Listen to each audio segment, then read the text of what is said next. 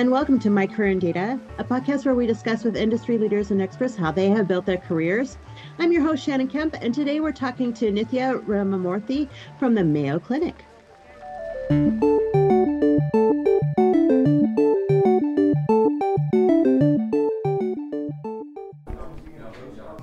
With a robust catalog of courses offered on demand and industry-leading live online sessions throughout the year, the DATAVERSITY Training Center is your launchpad for career success. Browse the complete catalog at training.dataversity.net and use code DVTalks for 20% off your purchase.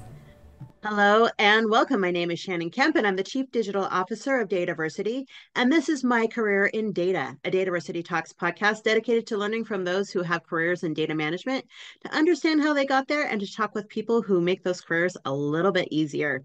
To keep up to date in the latest in data management education, go to dataversity.net/subscribe. Today, we are joined by Nithhyaa Ramamoorthy, the analytics lead at the Mayo Clinic. And normally this is where a podcast host would read a short bio of the guest, but in this podcast, your bio is what we're here to talk about. Nithhyaa, hello and welcome. Hey, Shannon, thank you for having me. Oh, I'm so excited for you to be here. Okay, so you're the analytics lead at the Mayo Clinic, and I know it's a pretty common company or pretty well-known company in the United States, but for anybody who doesn't know what the Mayo Clinic is, could you tell us a little bit about it? Yeah, for sure. Mayo Clinic is the largest integrated medical group practice in the world that is not for profit. It is a global destination medical center with 3 big campuses in the United States in Minnesota, Arizona, and Florida, and also a huge network of regional clinics and hospitals as part of their health system. And they also have an international presence with their London location and also a few other locations across the world as part of their care network partnerships. It is a fairly large company. There are about 75,000 global employees. They are a very science-led and data-driven organization. So you can find data teams well integrated into like all parts of their organization. So I am not just like the analytics lead. There are so many other analytics teams across the organizations that are enterprise-wide, federated, where there are so many folks like me who are doing so many great stuff with data. Oh, that's very cool. And I didn't realize it was international. I knew about the local chapters, but oh, that's so very cool. And I don't think there's anybody who collects and analyzes more data than scientists and researchers. That is true. Yeah. There are very large databases created just for research. Mm-hmm. Yeah, data is the center of everything. Yeah. So tell me then, as an analytics lead, what do you do? What's your typical week look like? Yeah, so I work for Mayo Clinic's Center for Digital Health. So that's a department that is solely focused on all digital experiences that are public and patient facing, remote patient monitoring, their apps, like pretty much everything digital comes under their purview. And my primary role is in product analytics, and I support all of our consumer digital product teams. My typical work week is busy and it spans across a lot of things centered around data. So it could be anything between like doing deep dive data analyses for our products. It could be working on data strategy and governance for our data platforms that kind of sets up the foundation, which impacts data quality and enables other analysts to do their work more efficiently, right? It also involves gathering analytics requirements and kind of being the data liaison for our product stakeholders. I also mentor like my junior team members on technical best practices, data hygiene and stuff like that. Also a lot of work on templatization and modularization work for enabling others to do deep analyses and building like the basement for building complex dashboards. So the work can be easily reproduced by others and more efficiently. And also it keeps our data democratized for non-super users. So a lot of work goes into that too. And in general, my role also involves advocating for data literacy and data and product integration across the organization. And that is through like presentations, roadshows, and seminars, lunch and learns, and stuff like that. So all fun stuff centered around data. Oh, that is fun. Oh, and that's I, fascinating. I love that you have a data literacy program. And during the weekends when I'm not at work, I like to spend my spare time writing blogs and documenting thoughts on data science topics. I also like to spend time in professional orgs like Women in Data and Women in Analytics. And I'm also an ambassador for Women in Data Science for the year of 2024, where I mentor folks and write Wow. mentorship and career content for them. Yeah. Oh, that's amazing. Oh, I Like love that. as if that wasn't enough. I'm also a new mom Oh, to my wonderful congrats. 9-month-old son. So life has been a little busy lately. Yeah. Yeah. Congratulations. Oh, I'm so grateful you took the time to talk with us today. Do you Oh, of sleep? course. Yeah, I like to sleep and I'm trying to. But it always isn't it's taken a back seat the last few months, and that's fine. I'm fine with it. It's just a season of life that I am in. Yeah. Well, congratulations on all of that. I mean, that Thank is you. all very exciting and very cool stuff that you're doing, including being a mom and especially being a mom. Oh my gosh, that is amazing. You are amazing. Okay, Thank you. so oh, I love all this data, and I love that you're advocating for data literacy. What is like what are the things that you're teaching, and how are you said it's some lunch and learns and things like road shows, um to so across the company, like what is it that's important to the Mayo Clinic that you're teaching others to understand about data? So my organization has a huge data literacy program, and in general, all of our data teams are very much passionate about the stuff we do. So we're not necessarily like teaching, but we're just advocating for data to be part of everything, starting from like all parts of the product life cycle and all that. So it's not a hard job to do when everyone else is already good at it. But I like to do that outside work too, to just keep just like demonstrating the value of data and like how important it is to like that be like driving all the decisions. Yeah. Oh, very Yeah. cool. So important. And so many people I know that are in organizations that are struggling with that. So it's always good to hear that that you've got some ground underneath you on those initiatives. Mm-hmm. For So, all sure, for sure.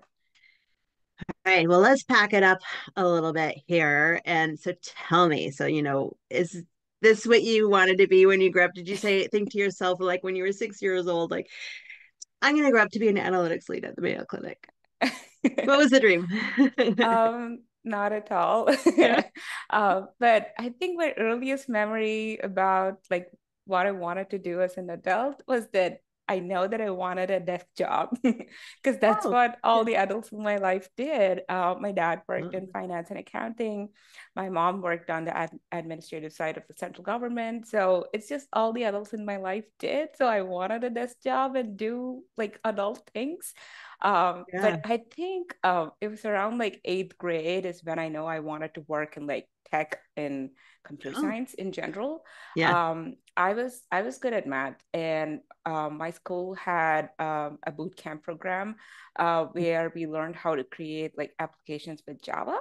And it was Mhm. not like the plain coding. It was a plug and play solution where you could like put things together and create applications. And I was just like so fascinated by that. Like so until that point, I knew how to make things fly with like PowerPoint, and I knew how to like create like documents and Yeah. presentations and animations. But like the thought of creating an application by yourself, and that you can create dialog boxes that doesn't say okay or cancel. You can have it say whatever you want. It was like so exciting to me. And the more important part was that like someone else get to use what you created on like the other side was like, whoa, Yeah.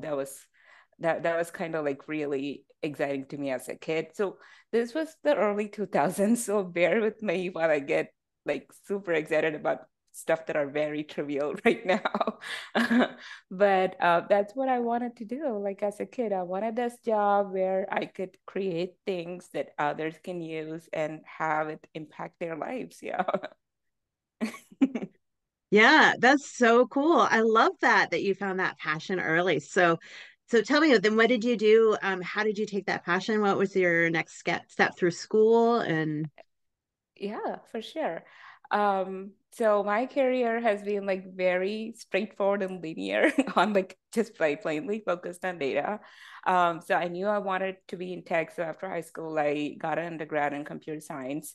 And then I got a master's in information systems. And then I did my internship in analytics and data science at Walgreens.com.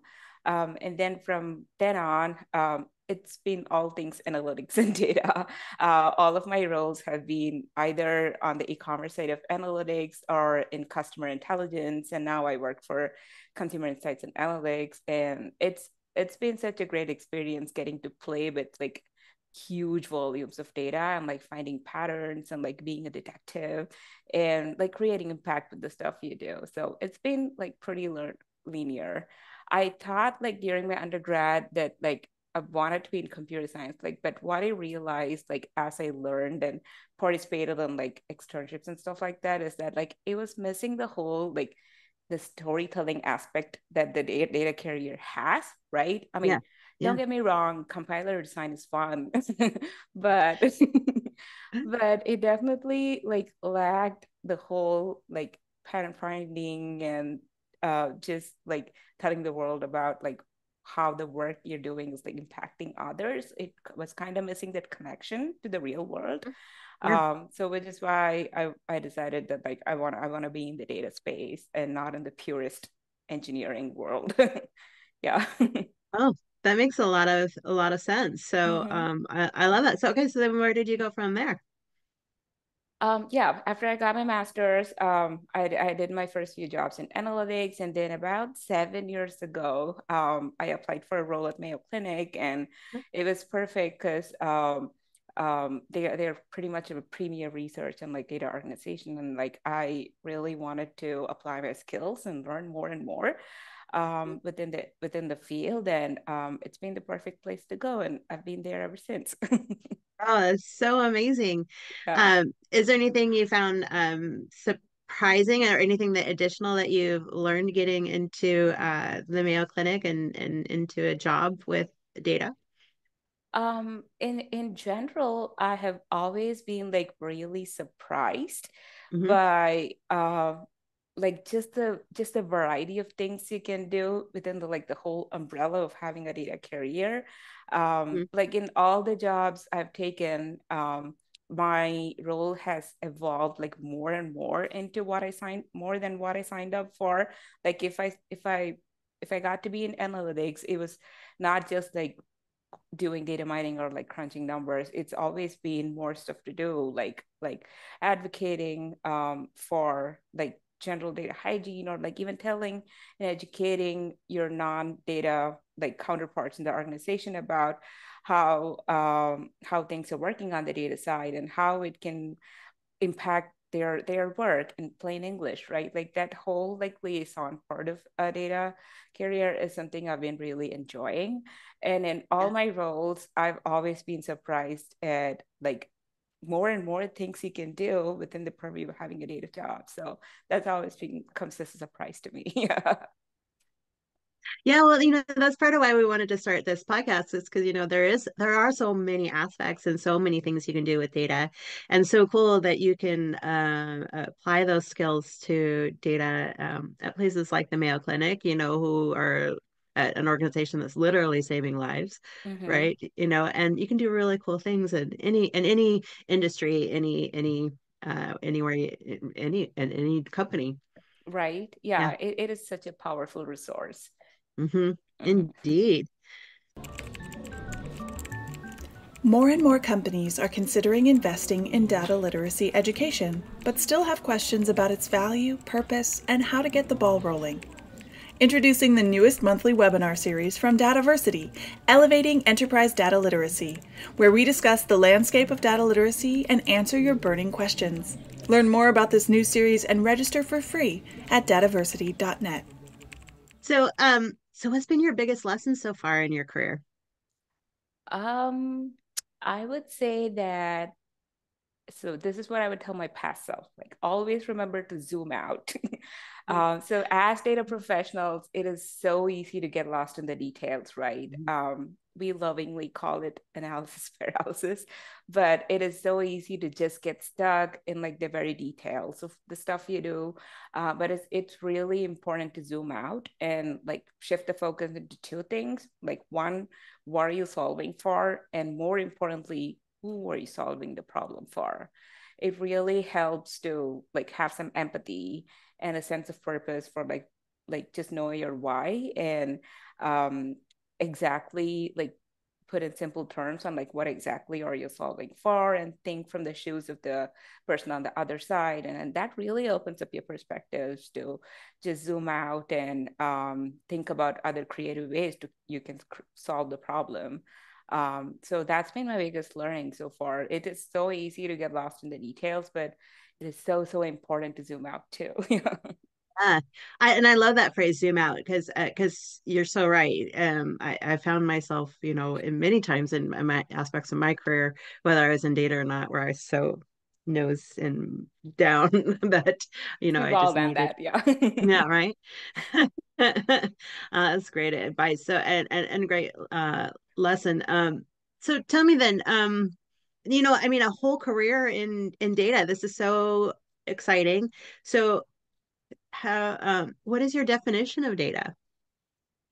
um I would actually go back to the basics. What we learned in the books, data is a piece of information, but also to add more color to it, data is in most cases an objective source of truth, and it is definitely better than opinions and assumptions, and that makes like such a huge difference. And I like to say, with enough context, like data can move mountains, right? So one data point is a fact, but um, when you have two data points, you can try to do correlations. When you have three, you can try to find a pattern, right? So data with enough context, it can really be a foundational and integral part of like all business units and like even all parts of an organization to create impact. Yeah, it's kind of like the underlying fuel that like moves things from the top. Yeah, is what I would say. Yeah. Yeah, for sure. So, do you see then the importance of data management and the number of jobs working with data increasing or decreasing over the next 10 years, and why? I am a very hopeful optimist. That's just been my personality. And even without that, objectively, I would say that it is definitely increasing. Because Mm-hmm. like across the industry, more people are talking about data governance and data engineering, and there's a Mm-hmm. clear delineation of like the types of roles available in data instead of just bucketing everything into like one role, like a data scientist, right? Like now people know what data engineering is, what data governance is, what data quality association is, and stuff like that, right? So, with those kinds of improvements coming to the industry, I see that there are only more jobs in the future. Um, and with like the advent of like AI and like synthetic data and all that, we're generating more data than ever, and that requires the expertise of data management to step in, so you can extract value from all of it. Because like volumes of data without a meaningful way to extract value from it is kind of useless, and they need humans to do that, and humans who are experts in data to do that. So I can see that it would certainly be increasing in the future. And another aspect I'm like really excited about is that there are so many potential ways to like automate the not so joyful part of like your data works. So we all have stuff that we love to do as part of our data jobs, but also stuff we have to do to get like clean data, right? Uh, So I feel like a lot of that, with the advent of like the new tools and technologies, like can be automated. So precious analysis time can be set apart for people to do like deep, joyful analysis work. So not only that there are going to be more roles in data, but like existing roles are gonna become like more joyful and more impactful because now we've got more time to do the stuff we love to do. Yeah. Indeed. And very, very true. And do you see, so for those who may not know, can you define like a couple of different data roles and the delineation between those that you mentioned, like in data governance and data engineer? Yeah, once you're setting out to be being in it, be just wanting a career in data, I think so. Back when I got my master's, it was focused on information sciences, right? Like, but we learned like through while doing the courses that like it's not just like the statistical data science part of it. There's other stuff out there too, like business intelligence. And with business intelligence, you've got business intelligence analysts and also engineers who enable all the data flow that gives their output to the analysts so they can do their work. So there are definitely like a lot of roles like that within the data ecosystem that helps each other out to bring like their best output and the most like valuable output out of data. So that's just a quick example, but there's also like data engineering that sets up like the foundational aspect, especially with the advent of big data, right? Like you gotta know how to like implement the schemas and like how to make sure like your foundation is perfect so things can be scalable in the future and things can be more useful for the users of your data, and also like non-super users who like derive meaning out of your data and all that. So that's an important aspect too. And in big organizations, data governance plays a huge role in like just keeping stuff up to standards, right? So that's also a role that's part of the big data ecosystem. So it's one big umbrella, but there's so many different roles out there, if for folks who are like just dipping their toes in. Yeah.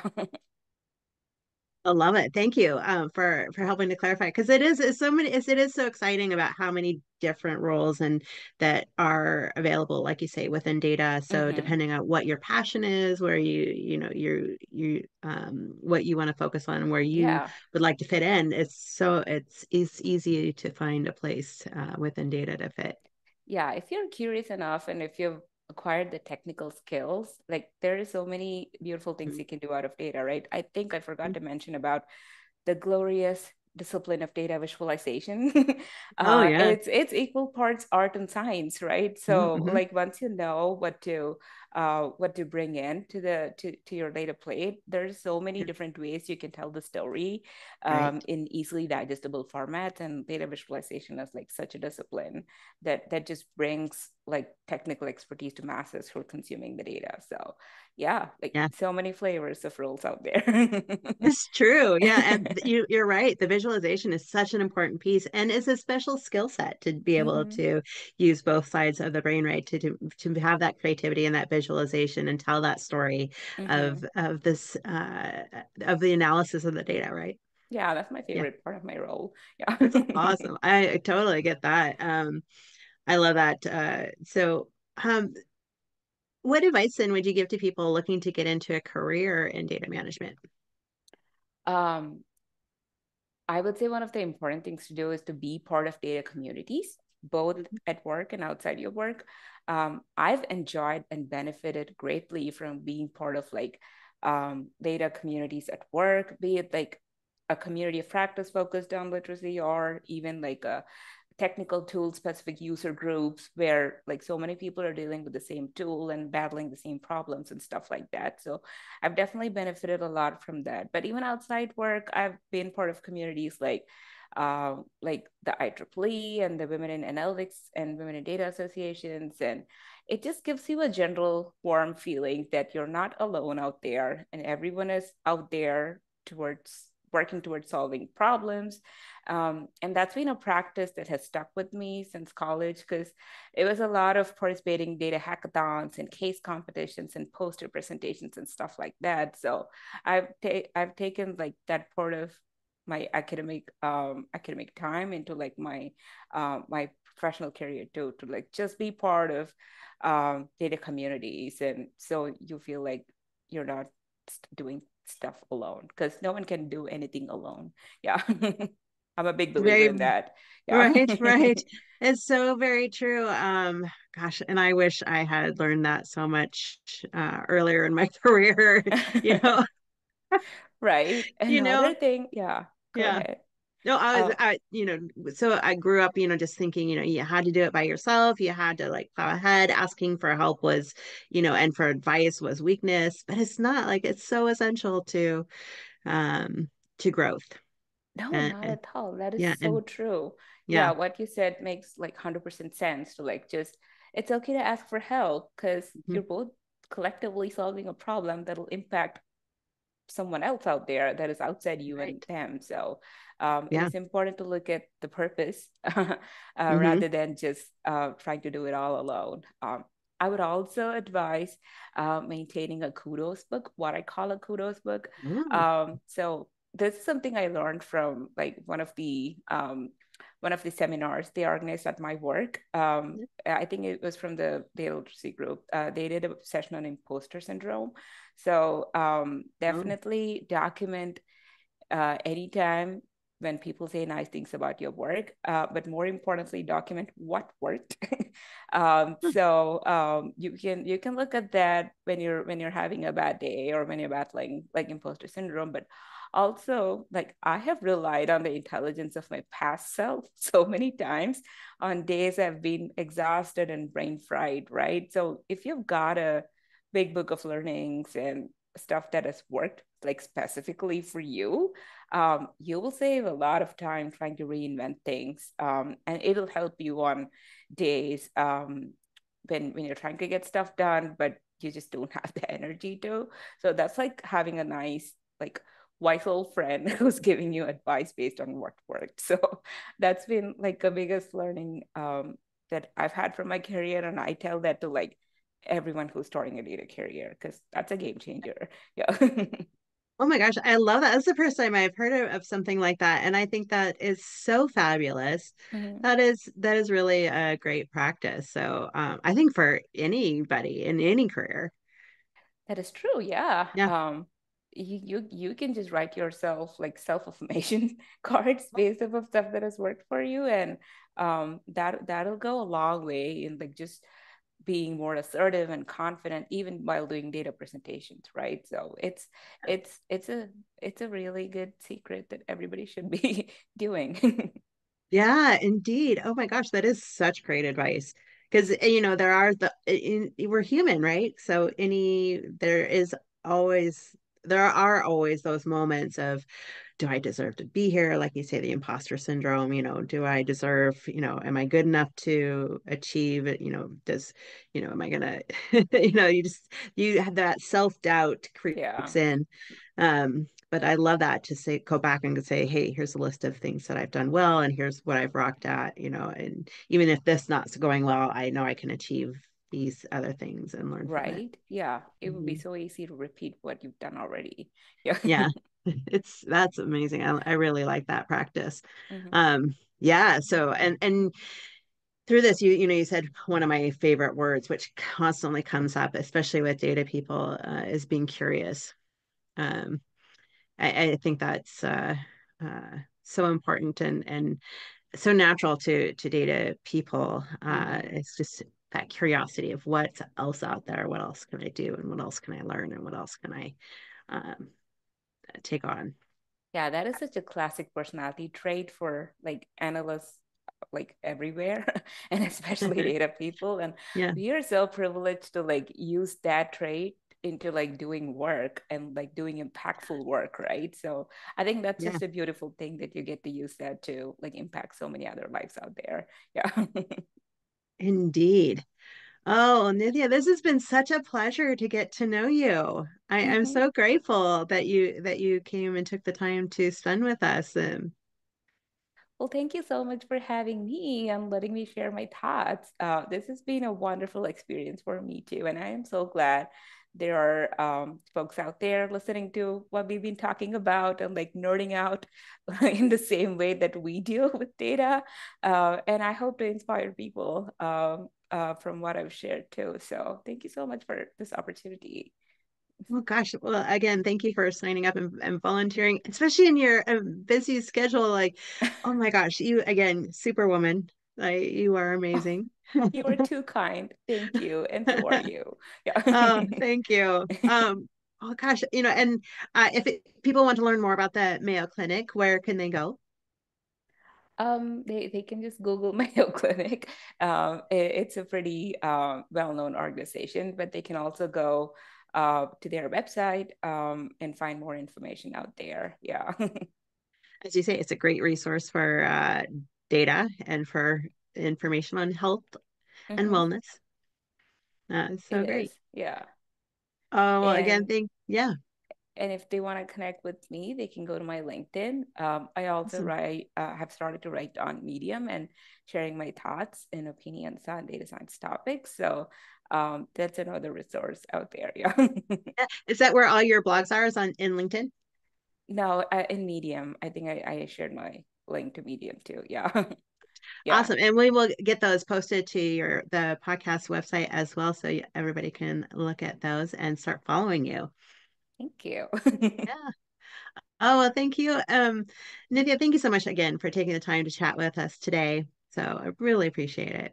Thank you so much for taking time. And I hope you have a wonderful day. Appreciate all the Thank you. stuff we've talked about today. Yeah. Likewise. And I hope everyone gets that piece of advice on the kudos. I hope they start taking that up. I'm going to. I know I'm going to. It's a game changer. Trust me. Yeah. For sure. Yeah, yeah, absolutely. So again, thank you so much. And to all of our listeners out there, if you'd like to keep up to date in the latest podcasts and the latest in data management education, you can go to dataversity.net/subscribe. Until next time, stay curious, everyone. Thank you for listening to DATAVERSITY Talks, a podcast brought to you by DATAVERSITY. Subscribe to our newsletter for podcast updates and information about our free educational webinars at dataversity.net/subscribe.